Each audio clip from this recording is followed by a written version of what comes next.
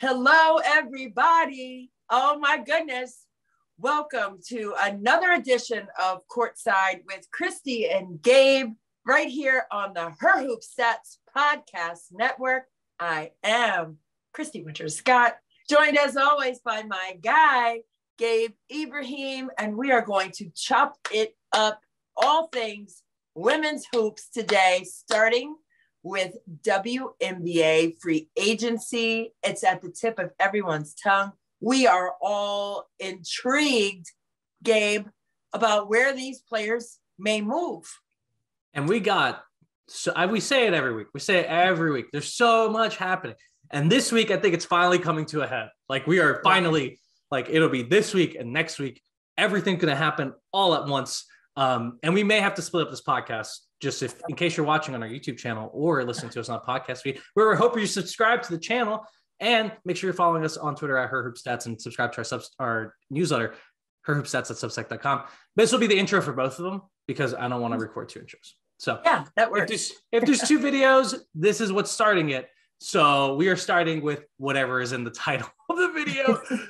But for the real podcast, for our true audio heads, yeah, we got to get into free agency because it went crazy as soon as we got off air last week.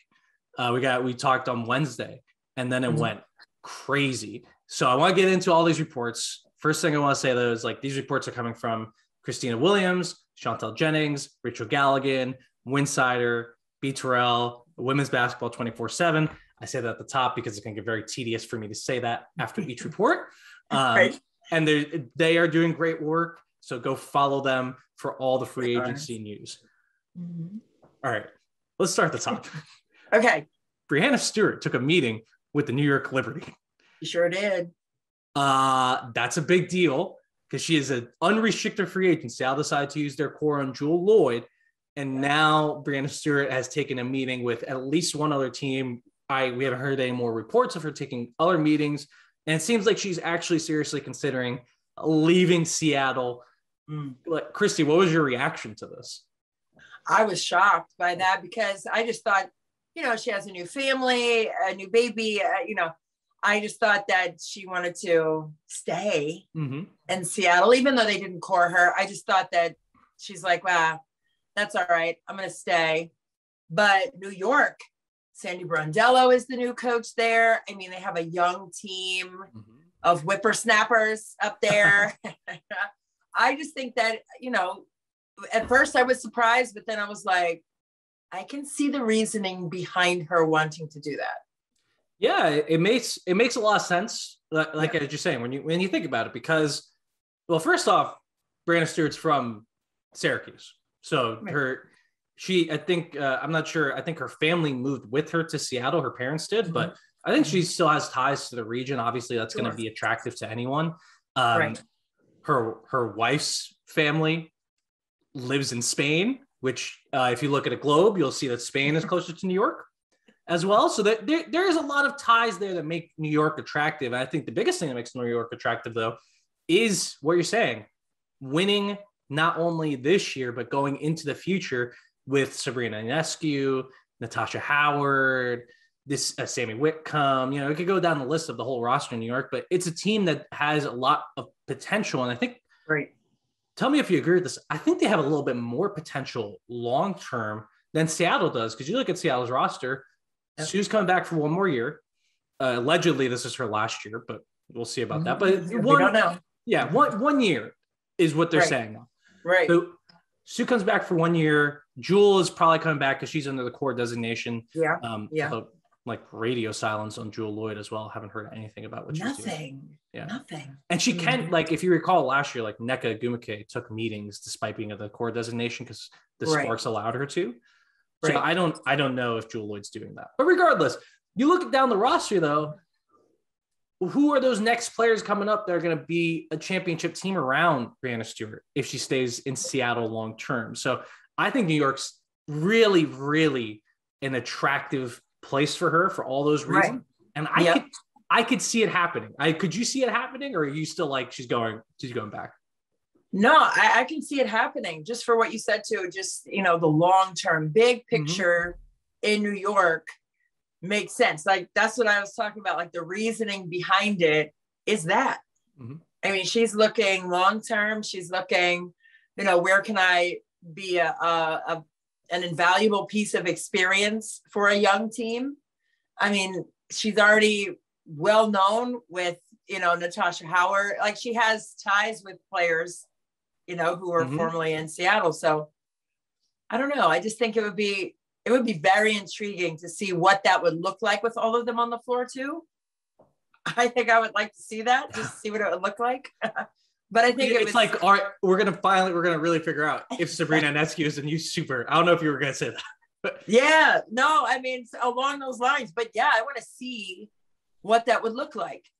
Like, would Sabrina take a step back or forward? Probably both, right? It depends what you expect from her. I expect her to be more of the facilitator type of player. And I think we talked about this in the past. Like, she's at her best when she is facilitating. Yeah. She needs to find their way to the basket a little bit more often. And I think staying healthy is a huge issue. But major. I'd love to see her as more of the facilitator. And if you put talent around these players, obviously they can all coexist. I think there is a little bit of concern because Natasha Howard did leave Seattle to come to New York. And, I don't really know the reasons for that, but one would assume that part of the reason was for her to be kind of the MVP candidate on the team. And if you bring in Breanna Stewart, the best player in the world, that kind of changes the situation. So I don't know. I think it's a huge, huge win for New York to even get this meeting, especially if there are no other meetings. What a victory for New York to come from to go from a franchise that was playing in a bad arena, didn't really have all those LMA resources, to now being this team that has all the resources that a player could want and is so attractive to a ton of free agents. So huge, huge win for New York, and kudos to the whole team from ownership down in New York. I think they're building something special. Oh, absolutely. And I think that's what you have to look at, right? The potential. Mm-hmm. That's the word of the day with New York, and the possibility of bringing in these unrestricted free agents like Breanna Stewart. Come on. Yeah. It's pretty amazing. And the other thing I want to criticize Seattle quickly, because I think Seattle had to fit. I think they probably had a lot more intel on the situation than we did, right? So they probably saw it and said, hey, Jewel is more likely to go. They probably figured that if Sue comes back, Stewie's going to come back. But I think this is a major not failure, but a mistake. I think letting Breanna Stewart take a meeting, see what another organization has to offer, and be out on the open market, like that creates a situation that even if she does come back for this year, you've created something that maybe puts it in her mind, like, hey, maybe there's something better out there for me. Maybe there's a different world that I want to see in the future. And now the second thing that they've created is an issue with Jewel Lloyd's core designation. Because at this point, let's say Breanna Stewart decides, I'm coming back to Seattle for a year, for a 1-year deal to play with Super, and then we'll figure it out next year. Well, now, if Jewel Lloyd signs a contract for more than this season, they will not have the core designation to use on Breanna Stewart next year. Hence the problem of letting her get out into the open market and see the world. She may say next year, hey, I really liked what they told me in New York, or I want to hear what they have to tell me in Washington or Minnesota or any of these places. And I think just like that is a mistake and something that could really be a big problem. Obviously, if Stewie and Lloyd sign long contracts, it's not. But I'm a little worried for Seattle. Yeah, I am worried for Seattle. I mean, when Sue Bird said she was coming back, that was another surprise, because at the end of the season, it did not look like that would be the case. But after, thinking about it and deciding that she wanted to go back through that grind, hey, that's on her. I love it though. Yeah. I love it for her. But, when we're talking 5 years from now, right? 3 years from now, like what does that look like for Jewel Lloyd? And what does that look like for Breanna Stewart? So, I mean, a lot of big decisions. And then ultimately, obviously, what does it look like for Seattle? And I think that's the biggest question is what the team will look like. with all those moving parts still up in the air.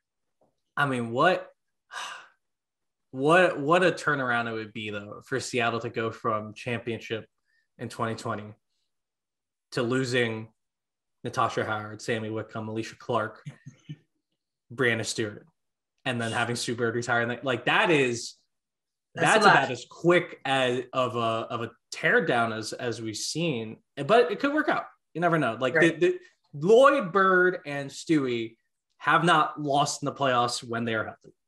Right. Yeah. I mean, think about that.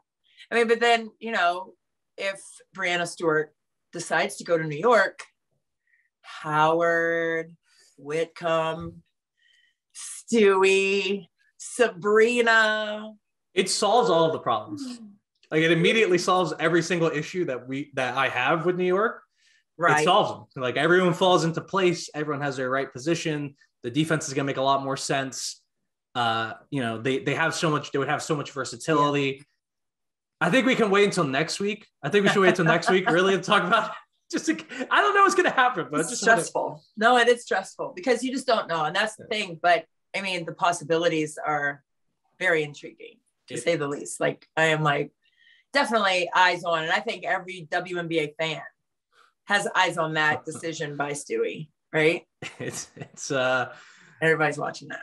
It's extremely exciting. I think this is we'll see what happens. I would still bet that she's going to Seattle. But the canary in the coal mine here might be Steph Dolson, right? So if Steph Dolson decides before Breanna Stewart, we have our canary in the coal mine situation because we will know because Steph Dolson has it was leaked or reported. I forget, but I think it was just Jonquel Jennings. She has narrowed down her choices to Seattle and New York. Coincidentally, the only two places that Breanna Stewart we know has interest in. Come on. And hey, where did Steph Dolson play college basketball? Looks like UConn, same as Steph Dolson. Well, and they played together, right? I mean, I think, and they won a lot together, and they seem to like each other a lot. So we'll see. I'm guessing Stewie would go before Steph Dolson, but if Steph Dolson makes a decision, get excited. Is all I'm saying. Dominoes falling. Whoever gets Steph Dolson, get really excited. And also because you're getting Steph Dolson, who's one of my favorite free agents on the market. I love Steph Dolson. Yeah, I think she fits great. So the Stewie thing, extremely exciting. It's mesmerizing. It's mesmerizing. Okay, look, I want to move to some coaching news. Let's talk about Phoenix. They hired Vanessa Nygaard as their head coach. Did you see the ESPN article about the entire process? I did. I saw that they had narrowed it down to 4, and it's like 48 to start with. I didn't know it was that big of a pool. I thought it was like 10 or 12, 48. I thought, Stephanie White's name was in the mix late there. And I thought, she had a chance to get back into the WNBA after coaching the Indiana Fever for years, up into the finals, and then coached at Vanderbilt, excuse me for abbreviating, but at Vanderbilt. And then, I just thought that would be like kind of a natural move for her. But that was a bigger process than I thought it would be. Seems stressful. Seems super stressful for the Phoenix front office. And, at the end of the day, I think they got a really good coach. Vanessa seems like someone who really knows the X's and O's. We don't know exactly where her coaching style is going to be because she's never been a head coach. So we're gonna find out who she is. And she got this over at least a few really quality candidates, like you're mentioning, Stephanie White, Natalie Nakase, who is with the Agua Caliente Clippers. I heard a lot about on my podcast with Sabrina Merchant. She's really interesting coaching prospect. We should keep an eye on her in the future. Okay. But Nygaard seems like a good hire. Seems like someone who wants to be in Phoenix and seems like someone who's going to be willing to deal with whatever comes after Diana Taurasi retires, because we don't know what that looks like. We have no idea what that looks like. Exactly. And I love how Vanessa Nygaard's 9-year-old son, I believe he's 9, he said, you're the shepherd because you have to take care of the goat. And, obviously talking about Diana Taurasi on that. So I don't know. That's pretty cool. I love when little guys are cheering on WNBA teams. So yeah, she has to take care of respectability of that. What? Just take care of a few goats though. Like this. I mean, yeah, it's like more than one goat there. And this offseason too for Phoenix is going to be interesting. Like they don't have much flexibility, but they kind of need to start. It's going to be tough for them to even fill out the roster. So it'll be it's going to be a weird road, I think, for Phoenix. But when you have Taurasi and Griner and Skylar Diggins-Smith, it makes it a little bit easier, huh? Exactly. I mean, we're talking about, having a group of players that are chomping at the bit to get over the hump. And I think you have to circle Phoenix in that, right? With Skylar and Brittany and Diana. But you have to be cognizant of, what that is going to look like after Diana Taurasi too, right? Yeah. And what that group looks like. So it'll be interesting. But congrats to Vanessa Nygaard. She deserves the opportunity, and we're getting that women percentage of women coaches in the WNBA higher, and keeps going up. Yeah. Speaking of women who could be head coaches, Pokey Chapman is an assistant in Seattle. Shelly Patterson coming to us as an assistant in DC. Also, if you're wondering, for DC at least, like they'd never filled the spot vacated by Marianne Stanley because Asia Jones left. So right. Shelly Patterson's in DC. Chapman is in Seattle. Which of those are you more excited about, or are you just more excited about all? You have to pick. You have to pick. I'm sorry. First of all, I love both of them, so that's tough. Like you can't that's like choosing a child over another. Like no. But wow, I'm just thrilled for Pokey Chapman to be back in the game. And I know her name was on the list of what I thought was 12, but was 48 in Phoenix. And I know that she had talked to them pretty intensely. And so just to have her back, and Noe come in and just going ahead and hiring her, Noelle Quinn, the head coach at Seattle. I love that. It's like the mentor thing. Yeah. But with Shelly Patterson coming to DC, 20 years of WNBA coaching experience under her belt. She knows, she understands, the league. She knows, like Mike Thibault said, she knows the league inside and out. And that's just what it takes, to have that knowledge of the league, but also knowledge of the team you're coaching, obviously. And I think she's going to bring so much to the table in all ways.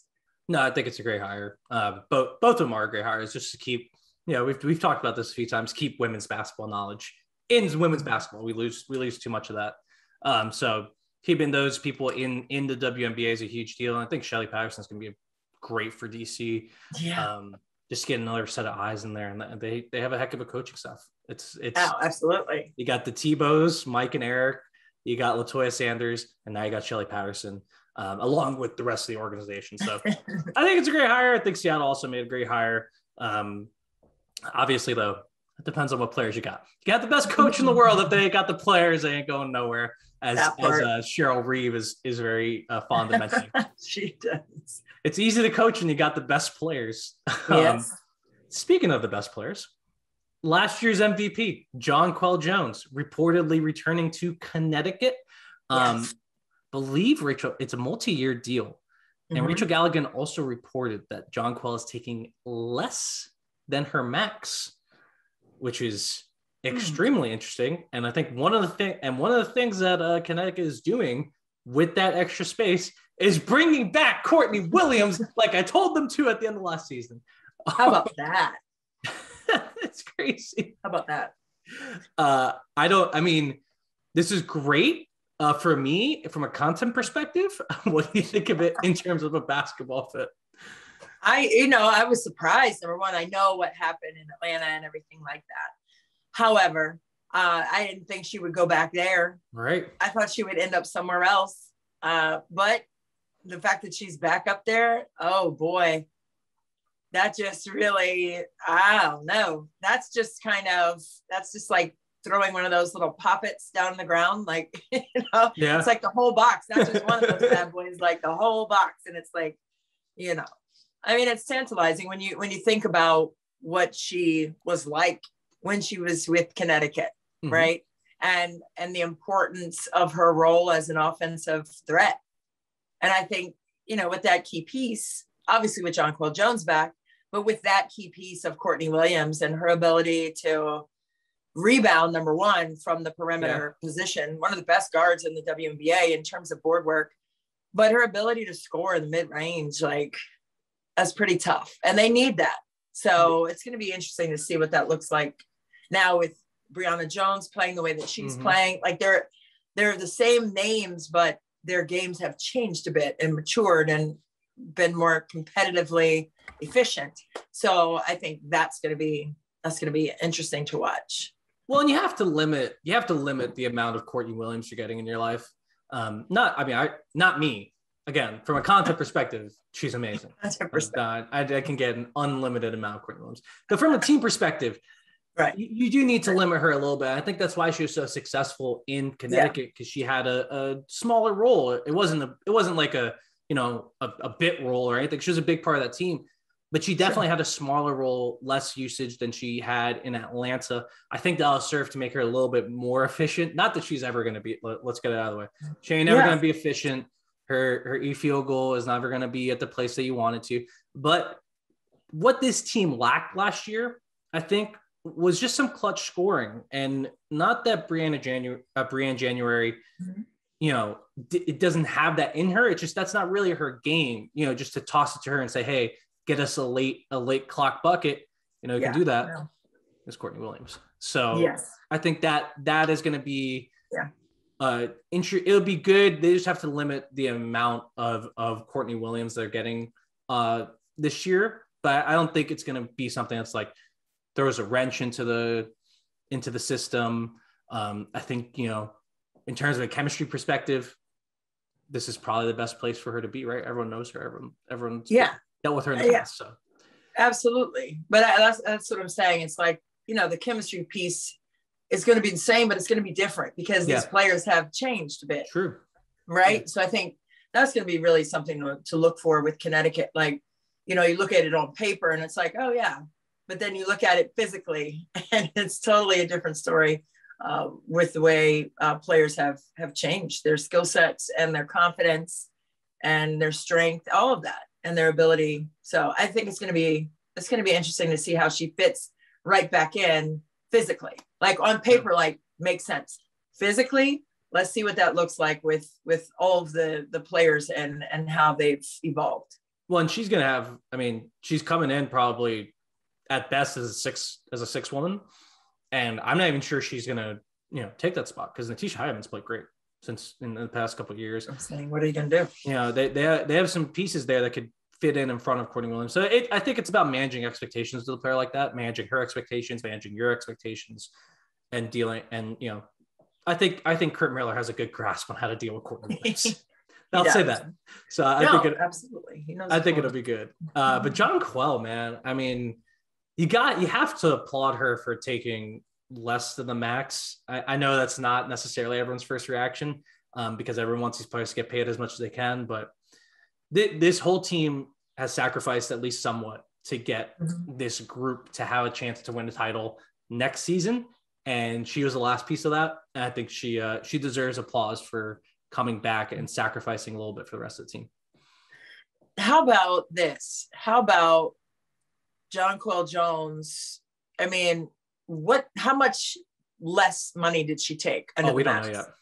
We don't know specifically. No, is it significant? I don't know. Probably, I'm guessing it's not super significant. So Alyssa Thomas, let's I'm just using an example here from the St. team. Okay. So Alyssa Thomas, she's getting paid $206,000 this year. And the super max this season is $228,000. So, she took less, but at the same time, Alyssa Thomas was injured last year when she signed the contract. So exactly. Yeah. I don't know. I would say it's somewhere between DeWanna Bonner's salary, which is almost $228,000. So just a shade under the max. And then and then probably above Alyssa Thomas's. So anywhere from 200,000 to the super max. So maybe it's 200,000. And it just depends. I don't, I got to look at we have a GM sheet. Yeah. the breakdowns to see like what their roster spot. But it is going to be, she's taking less, whatever it is. And why would she? And explain to me and us why she would do that. Why does she need to do that? Why did she need to do that? Because this team would be let's see, I'm gonna tell you now. So they have about 500. Okay. If she took the full max, they would probably not have space for Courtney Williams, depending on what Courtney Williams' other offers are. Mm-hmm. Potentially, if they're bringing in Courtney at the minimum, that would be space for someone else like Breanna January or any kind of free agent at that level.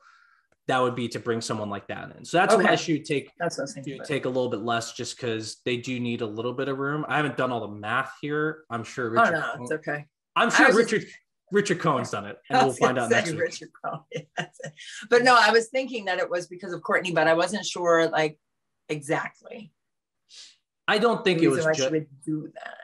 I don't think they would just do it for Courtney. I think it was more. Okay. It's more so like, hey, we're trying. I'm willing to sacrifice because the rest of the team has sacrificed, and we're here to win the championship. And if this money helps us in any way, she may be willing to do it. But I don't know. I don't know. Jonquel seems like, I don't know if you've ever talked to Jonquel. Yes. Yeah. She is the chillest person I've ever talked to in basketball. She is so just easygoing, willing to answer any question. And it's a credit to her that she's willing to do it. But more so, it's just it's an indication of her personality. That being said, though, I think last year in the finals, we talked about that personality in the conference, the semifinals. Semis, yeah. That kind of personality kind of hurt them a little bit, I would say. Yeah. Yeah. And she is. She's a sweetheart. Yeah. And, when she played at GW, they won back-to-back. When they were in the A10, they won back-to-back A10 titles. She's from the DMV. So, just to see her evolve from Riverdale Baptist to GW to now being all of that in the WNBA. Her personality has always remained the same. Oh yeah, no, it's that island mentality. Yeah, yeah, but she's a toughie. Don't get that twisted. She's KD-esque, okay, with her skill set, her ability to knock in those threes and get to the rim and all that. At 6'6", come on, she's legit. She's legit. I was watching the 2019 finals. I watch it once a month now. I was watching games. I was just watching Jonquel battle Emma and just I miss those days. That was so epic, and hopefully there'll be a parade. I don't know. I'm not pushing it. I know COVID and all the variants. I get it, but hey, the Mystics deserve a parade for that 2019 run. I'm just going to put it out there. Say what you want. I said what I said. So I think they do too. You know what? I was going to talk about Atlanta, but we could skip over Atlanta for next. We're DC folk. Yeah. Let's talk about DC. DC. So Myisha Hines-Allen. I was going to come on here and talk about a report saying that she has interest from Seattle, Indiana, Minnesota, and New York, which all makes sense. But there was an Instagram post. Welcome to reporting, folks. I didn't get this. I don't know exactly who got it. I saw it from Jack. Somebody got it. Yeah. So it was a post from Myisha Hines-Allen. Picture of her and Mike Tebow, with Myisha Hines-Allen kind of doing the shrug, and then the next one says, "Y'all missed me," with an angel emoji. Oh. So I don't know what this means. I do. She's coming back. That's exactly. Christy Winters-Scott, breaking news. I know all the emojis. That's what that means. Myisha Hines-Allen coming back to DC. She's a restricted free agent, and they love her in DC. And it's hard to imagine them seeing an offer not matching it. Yeah. Hopefully, what this means though is they've been able to reach an agreement without having to match. I think that's just a little bit better for the team. The team player relationship. If you could say, "Hey, we'll beat their offer because we love you here so much, and you're such a big part of what we're doing." And, she is a huge part of what they do. She's a huge part of their future. So I hope this means she's coming back. And we could just talk about her being back because, the future of the Mystics, right? And we'll talk about Lana Del Don in a second because we have some we will. Lana Del Don news. But the future of the Mystics, right, is Ariel Atkins, Myisha Hines-Allen, and the number 1 pick, right? Absolutely. I mean, the smile on Mike Tebow's face when the draft lottery was up and Natasha Cloud, I don't know what the name of that dance that she did, but that was perfect. I mean, all of DC was doing that. And all of DC was smiling like Mike Tebow. I think it's going to be really interesting to see who that number 1 pick will be for Washington. Like it can't just be like the number 1 pick should be this person. No, it's who is this person for Washington, right? And it has to fit the mix of what he likes. It has to fit the mix of the players that are in place and who are coming back, like Myisha Hines-Allen, which I'm claiming already. But I think it'll be really awesome, to get that bump, right? Yeah.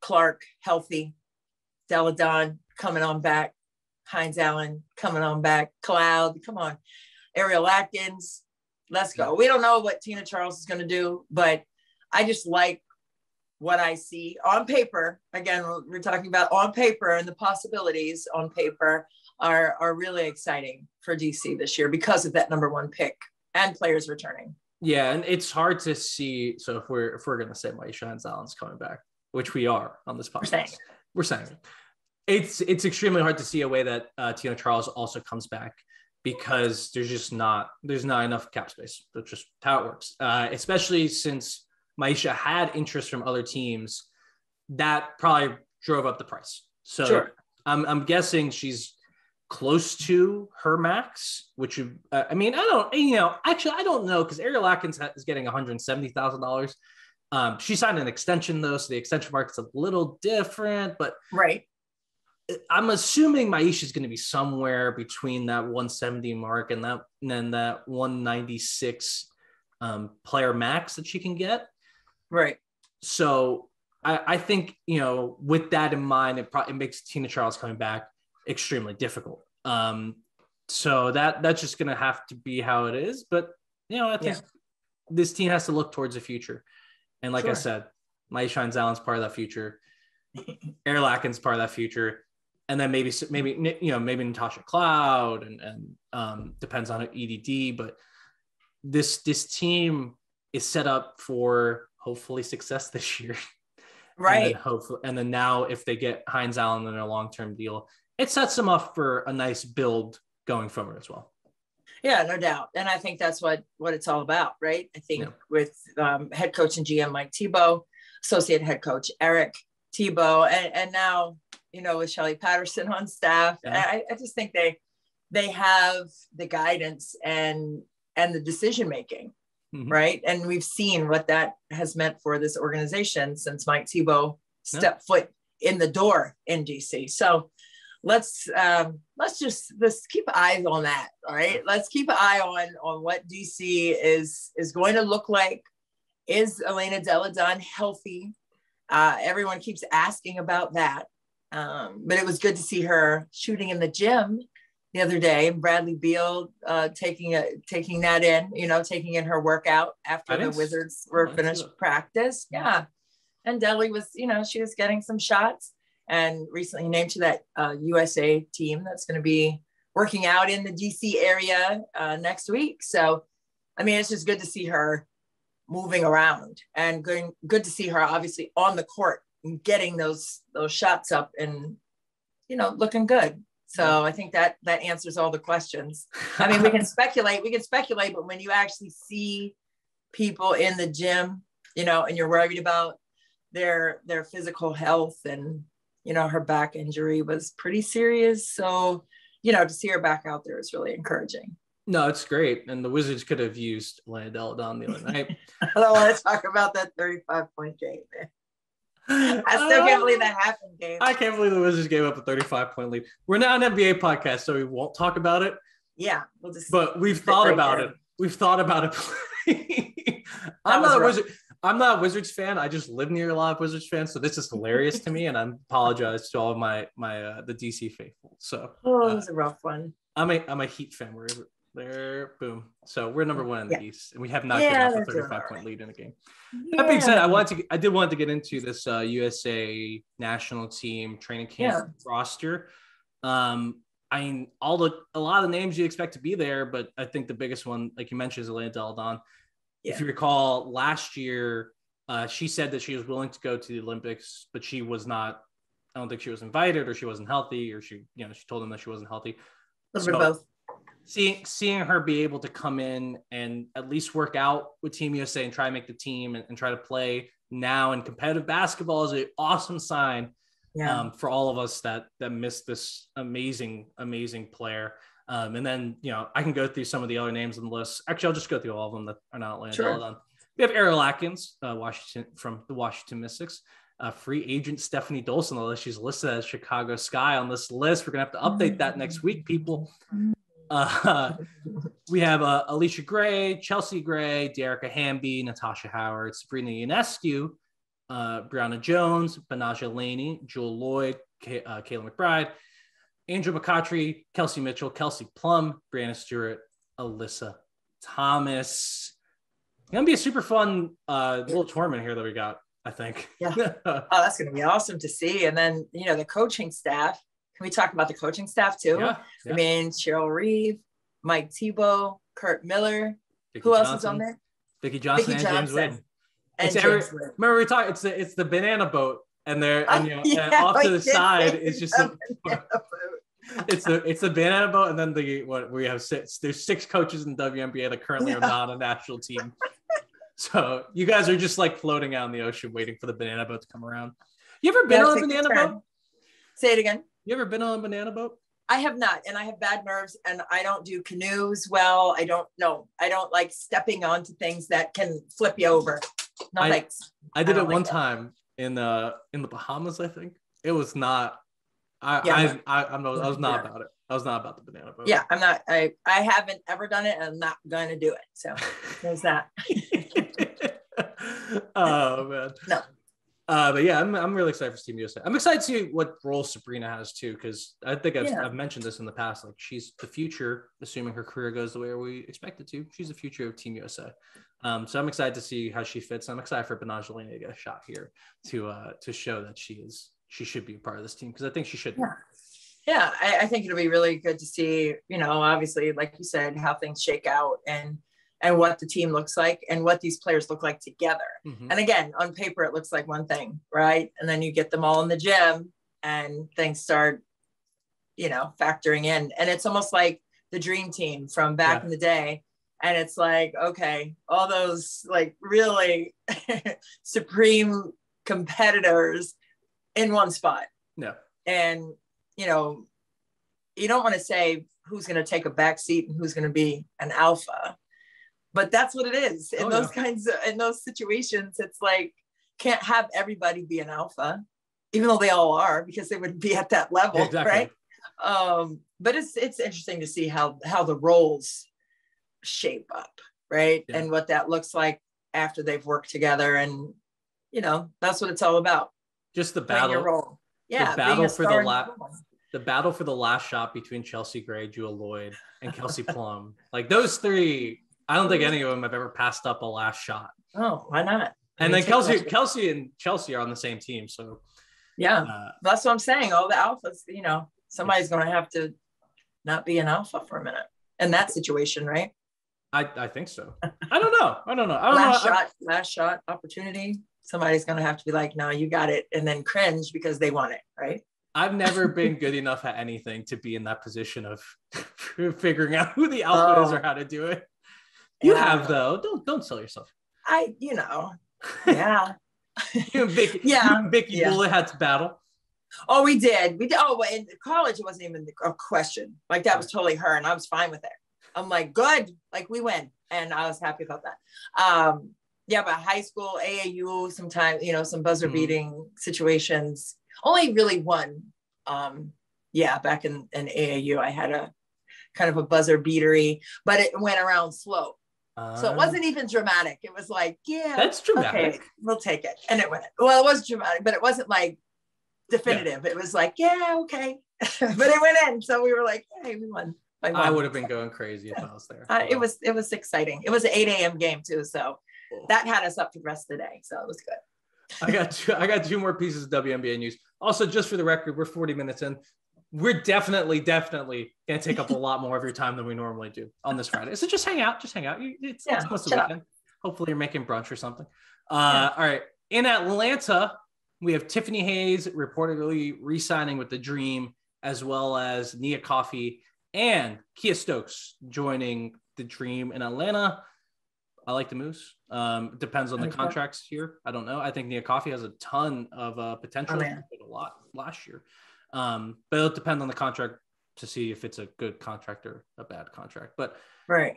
I think it's we'll see what Atlanta does. I think they're kind of in get people in that want to be here and also collect some assets for the future. So we'll see we'll see how it go what their rest of their plans are next week.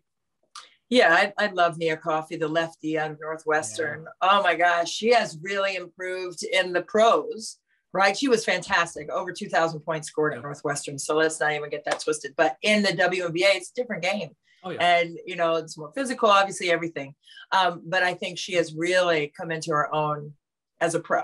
And that's always fun to see. So, and then Stokes, her game, we already know about her. So I think that'll be a good mix, those two. And I think they'll complement one another well in Atlanta. And Stokes seems like a calming locker room presence just from the coaches that she's had. They all say that about her. So good in Atlanta to get some stability. They're obviously gonna have a brand new team, but Coffey is an interesting prospect because she's kind of it took a while. Whoa, kicking the camera. I'm good. Yeah, no, I uncross my legs. There was not an earthquake. Everyone, we're fine. No, but I think Coffey, she shot like 40% from 3 last year. So she's like made that leap from 4 to 3. And she also had another leap in terms of her defense, just coming from Northwestern. You play in that Blizzard defense that's so specialized and it's extremely difficult to learn. I think it gives you a really good base for learning other defenses, but learning how to play within a more traditional scheme can be challenging for some players, and she's overcome that. So Coffey is going to be an interesting number. But I think she's a good fit for what Atlanta's trying to do. Okay, my last piece of news though, is weird, and I did not know this before I started looking for stuff. Lauren Jackson is trying to come back to professional and international basketball at age 40. This is according to Matt Logie. I don't know if that's how you pronounce your last name, but I will find that out and correct it on the next podcast if I'm wrong. But Sandy Brondello has mentioned that Lauren Jackson could come back to the Opals and play for Team Australia. 40. She could do it, I'm sure. Oh my, I'm sure, but wow, right? That came out of nowhere. Yeah. I think maybe, her going into the Naismith Hall of Fame may have, brought back a lot of the juju for her, maybe. I don't know. I just did not see that coming at all. She last played professional basketball in 2016 in the WNBL, and she last played in the WNBA in 2012. So it's been a while. She's one of the greatest players to ever play the game. I'm sure she could do it. But man, that did come out of nowhere. I had no idea that we were expecting a Lauren Jackson comeback, and I hope it happens because I love to see her play. I'd love to see her and Liz Cambage play against each other, but that would be feisty. I would like to see that too. Those two get in a scrap. I would actually guarantee those two get in a scrap. Right. She got in a scrap with Lisa Leslie, so yeah. I think Lauren must have played against Liz at some point. Maybe, yeah. The Australian connection, maybe in some national. Oh, they already have a feud. Scrimmage. Oh, is there a feud? There's a feud between her and I don't know. Is that why she wants to come back? She wants to come back because Liz Cambage is like, okay, they have a little okay. I didn't know about that either. Wow, that's breaking. We're breaking news all day long today. with I this podcast. I need to get up on my Australian news, folks. All right, that's all I got for the WNBA. We should move on because we have like another entire podcast about college basketball to talk Yes, about. yes, yes.